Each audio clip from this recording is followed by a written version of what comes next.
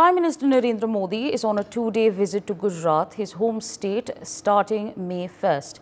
PM Modi, on his second-day visit, has addressed 6 public gatherings across 11 Lok Sabha constituencies. Today, PM will hold rallies in Anand, Vadhavan, Junagadh and Jamnagar aim to bolster support for BJP candidates in various constituencies. Meanwhile, the Congress is also intensifying its campaign efforts, with Priyanka Gandhi Vadra scheduled to address a rally in Lakheni, Banaskantha on May 3rd. Both parties are vying for success in Gujarat, where the BJP has historically dominated but faces increasing competition from the Congress.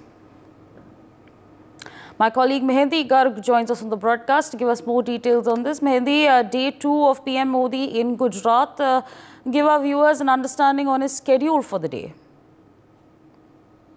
Well, yes, Prime Minister Narendra Modi is on a two-day trip to his hometown, Gujarat. And yesterday we all saw how many rallies he has conducted. And he has done public rallies and talked to public and addressed them. And today also he will be doing rallies in some of the districts. 3 rallies or 3 or 4 rallies will be doing, he will be doing today. And the main aim of these rallies of the Bharatiya Janata Party and the Prime Minister Narendra Modi is to talk about the Viksit Bharat goals and also about the achievements they had done or they have gained in these past years in their tenure, and also to take a jibe at the Congress Party and the India Alliance and also the opposition, because Gujarat has also always been said that it's a Bharatiya Janata Party state. And also if we talk about past that 2014 and 2019 elections, all 26 Lok Sabha seats were won by Bharatiya Janata Party. But these elections, as in 2024 Lok Sabha elections,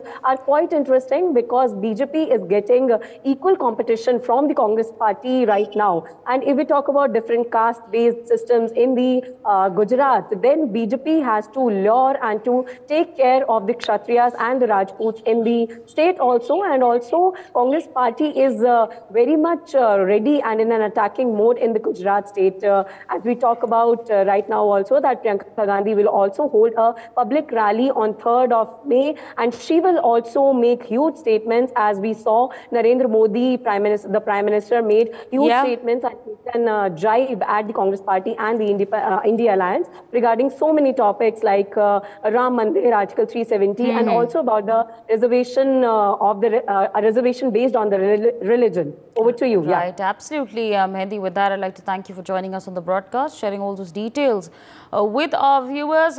For more such videos, subscribe to the NewsX YouTube channel, hit the bell icon.